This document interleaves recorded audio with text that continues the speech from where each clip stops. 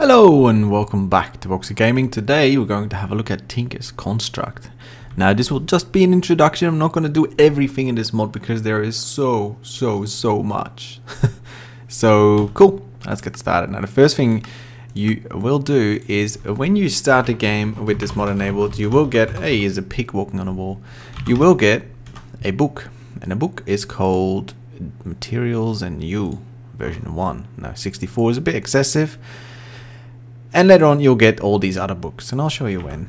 So this first book shows you sort of getting started, blah blah. You can read this. I would read it, it's quite interesting. The berries are new, they're added with this mod, so you can smelt them down into metals, which is quite nice. And then you have some stuff, like all the items you need really to get started. There's some traps and stuff. These are very minor things in this mod. I'm just gonna handle the major stuff. So this is an important recipe, grout. As you can see, sand, gravel, and clay. And I've got that set up here as well, as you can see. And that makes some grout. Now let's take some of that. Boom. It's very simple. Oh, another book. Nice. So this grout you can smelt into seared bricks, like these. And those four together makes seared bricks. So this is seared brick. So it works quite like clay, really. Like if you imagine this is clay, this would make a brick, and then you would make bricks the same way. Cool. So let's take some of those as well. Why not? Now you need quite a few of those, by the way. Cool. Then we get on with the next stuff. The seared bricks, you could possibly not make them at start and just skip it. So if you are playing ultra hardcore, for example, you would probably want to skip this at start and just get on with this stuff first. So this is the absolute basics that you will need to make use of this mod. The first is a blank pattern, which is very simple. Just 2 sticks and a wooden planks. Get some of those. You don't need too many of them, but a few to get started. And then come the actual tools, and you can see them here in the middle. The first one is the tool station, and that's just a crafting table with one of these blank patterns. Boom. The next one is the stencil table, which is a blank pattern with a plank. Simple. Very simple so far. Very cheap. Then we need the part builder, which is a log with a blank pattern. And then you can get the pattern chest. You really don't need this. It's just an extra. But why not, you know? Don't have any blank patterns in here. There we go. And that is pretty much all you will need to get started with this mod. It's quite simple. Cool. So how does it work? Well, first of all, you want to go to your stencil table, and in your stencil table you want to put some blank patterns and then click this next pattern stuff. Now once you create all this stuff, you get this book called Materials and You Part 2, and you can see here all the tools you can make. So pickaxes, there's shovels, hatchets, all kinds of weapons. There's just so much. It's amazing. Play with them. They're very awesome. My personal favorites are probably the excavator, which is like a shovel that does an area effect, and the hammer, which is mining 3x1, which is 3x3, sorry, which is pretty cool. Now when you look at a page like this, for example, the hammer, it'll show you some text, blah blah, what it does. It also shows you the crafting parts. Yes, that's right. You need a crafting part. So instead of, you know, just making one recipe like a pickaxe, you will actually have to do this. So for example, a hammer consists of a hammer head, 2 large plates, and 1 tough rod. Now to make these items, you will first need to make a stencil. And the stencil you make in your stencil table. So the blank pattern goes in here, and then here you can just click through all these. So if we wanted to go for a pickaxe, for example, we would get a pickaxe head pattern, and then we would go to look for the tool. Oh, we also need a binding, which is this one, tool binding. And last but not least, we need a, oh god, I can always, no, there's a tough tool rod, a normal tool rod. If we can find it, there we go. So that is all we need for a pickaxe. Very simple. Next, you want to go to your part builder. Now you can see I've got the pattern chest attached to this, and all it does, it gives you an inventory in here. So it's not necessary in any way, but you know, it's in the mod, so I thought I'd show you. Now the way this works, whilst I get some cobble, is you can mash these patterns with different materials. And let me also get some iron, why not? Now there is so many different things you can make, so many different materials. But we're just going to do a few of them. You can play with them yourself. The first of all, you will make, for example, pickaxe head pattern. So you put this cobble, and that makes a stone pickaxe head. Now here it'll show you some all the statistics. So base durability is 131, handle modifier is 0.5. The handle will be the tool rod once we make it. The mining speed is 4. This is quite slow. Mining level is iron, so anything up to iron you can mine. And attack damage is 0.5 heart, which we don't care about too much for a pickaxe. Cool. Done. Now we want to make the tool rod. Now the tool rod we can make, for example, out of stone. It's the same, so this is just all the statistics for this material. Cool. Done. And let's make a tool binding out of, out of cobble as well. Or does it pick? Oh, we can't actually. You can only use certain materials for stuff. Interesting. So let's get some paper. Paper is a very cool one. It's a very special material. Let's put some paper stacks on there. Boom. Could use a normal paper as well. Done. So now we go to the last one that we need. Is the tool station. And you can see here the weapons you can make with this tool station. So we want a pickaxe. We can add our pickaxe head there. The rod there. And a paper binding there. And this will give us a pickaxe with durability 65. Mining speed 4 and a mining level of iron, and the modifiers is 4. Normally on a pickaxe you would get 3 modifiers, but the paper binding gives you 1 extra modifier, but it does halve your durability. Yes, so remember that stone was 131 durability, now it's only 65. That's because we use paper as the binding. Cool. So simple as that, we now have a pickaxe. You can see it's very slow, but it works. Now this tool doesn't break, you can just repair it. To repair it, just put it in there, go to repair option here, and just add some cobble. Boom, repaired. Now you can also name it, as you can see here, and that's pretty much it. Now each material also has a special. So we go to materials and you can go all through this, and then you get to the materials. So here you can see wood, it has durability, a handle modifier, etc, etc, etc. You can see here stone has a material ability called stone bound. So anytime you add anything of stone to a pickaxe, you will get this. And stone bound pretty much means that the more damage the tool is, the faster it starts to mine, which is quite nice. You can see iron has reinforced level 1. Cactus has jagger, which does more damage. Reinforced 3 from obsidian, which is very nice. And there's a lot more of these. Cool. So that's how you make a basic pickaxe. Now if you want to go for something a bit more complicated, I didn't lay these out handily, did I? For example, we want a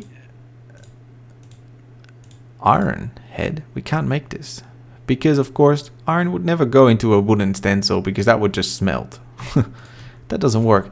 So for this we need to start making a smelter.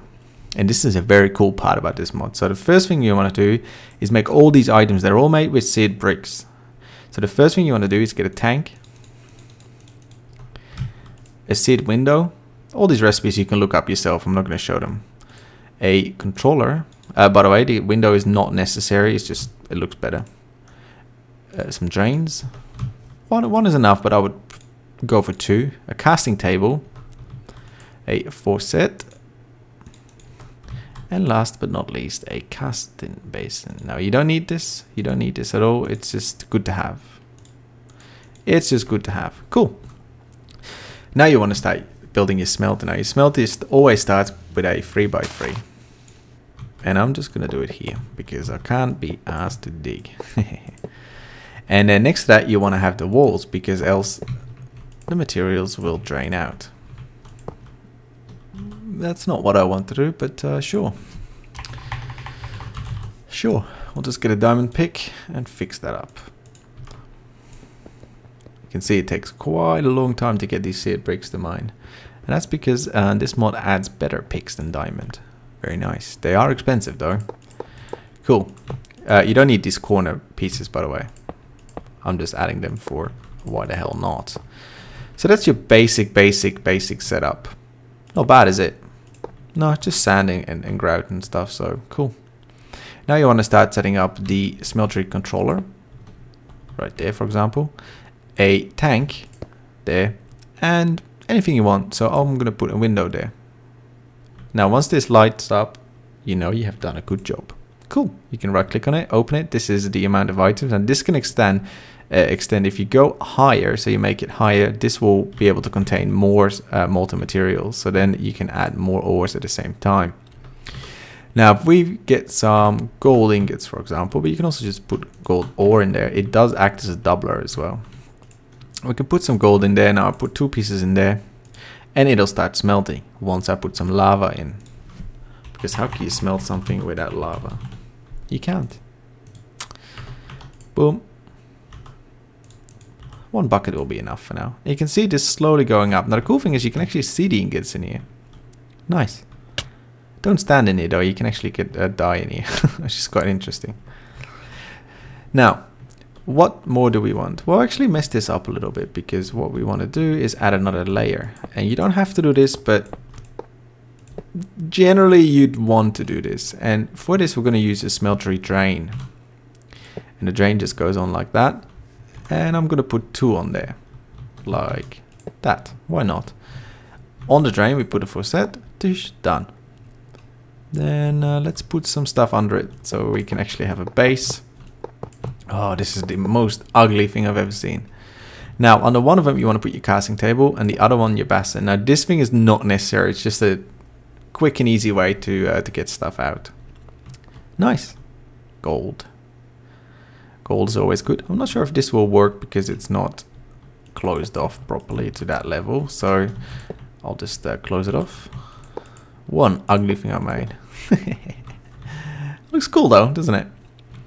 Now, we can't put a stencil on this made out of wood because it will just melt. So what we need to do is, first of all, make a stone part. So we go to the part builder. And say we want to make a pickaxe head. We'll just make a stone one. And let's do the same for the tool rod. So we make a cobble one.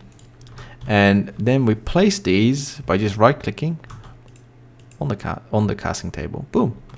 Then we right click and we make a cool cast. Now you can only do this with gold or aluminum brass. And aluminum brass you make with aluminum and some other stuff, but you can all read that in the book, so I'm not going to go through that. That's just going to waste time. Boom. Done. Now we have a pickaxe head cast, and we can place this on here, and then we can put iron in it or anything else. I'll let you experiment with all the materials. And this cobble one we don't need anymore, so I'm just going to put it on the floor. Why not? Cool. So, did we smelt this? Yes, we did. So we also want a stone rod. A cast for a rod. Boom, done. Nice.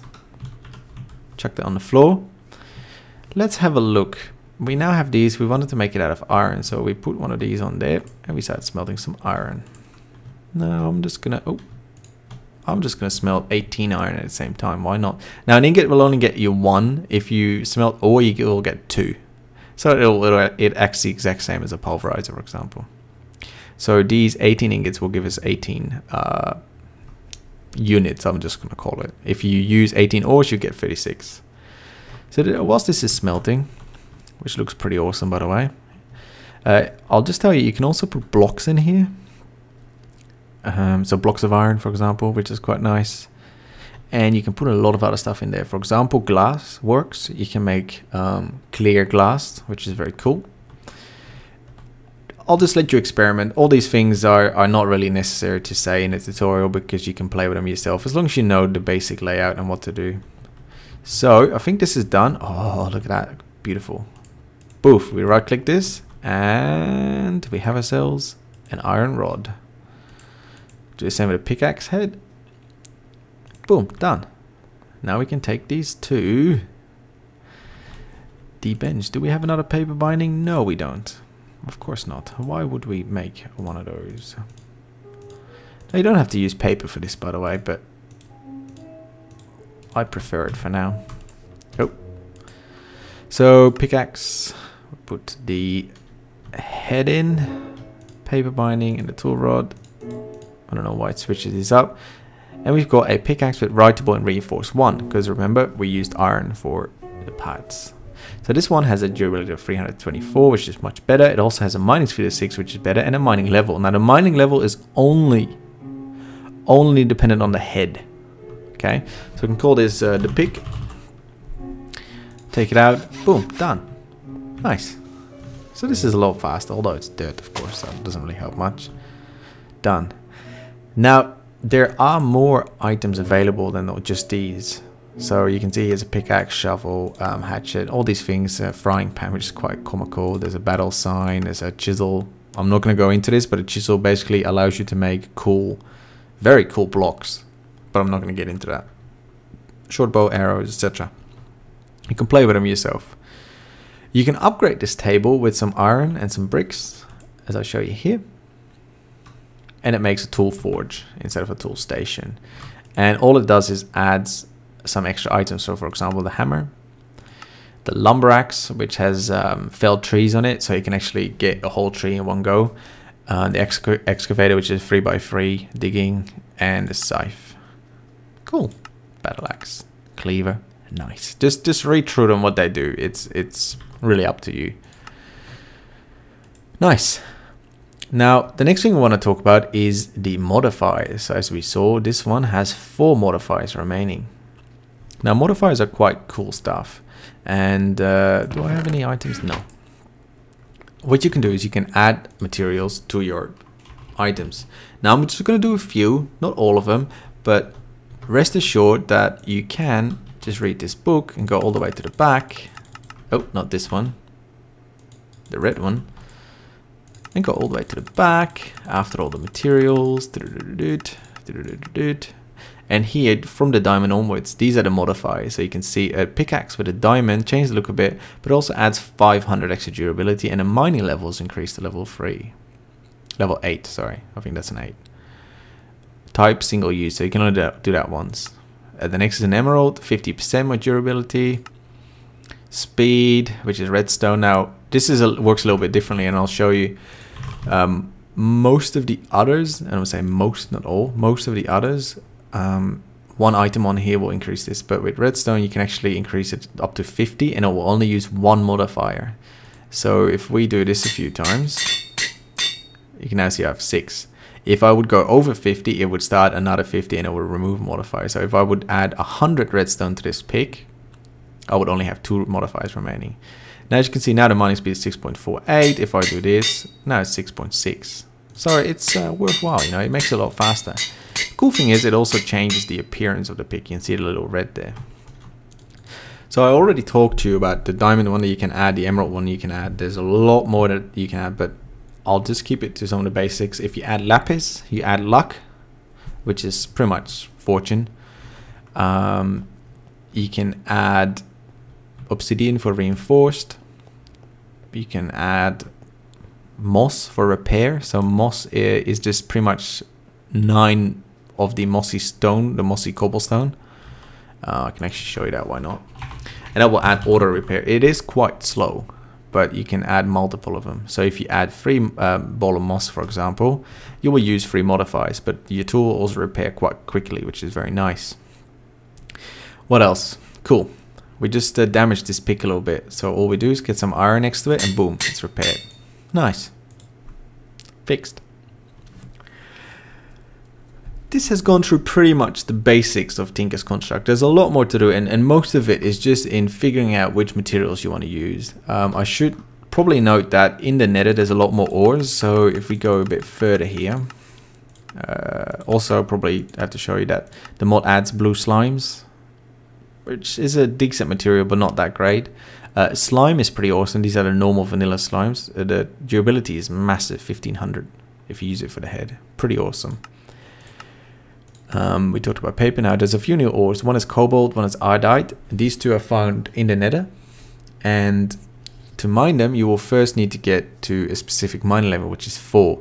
So to get a mining level of 4, you can either add a diamond to one of your tools. That will work, I believe, but also alumite will work.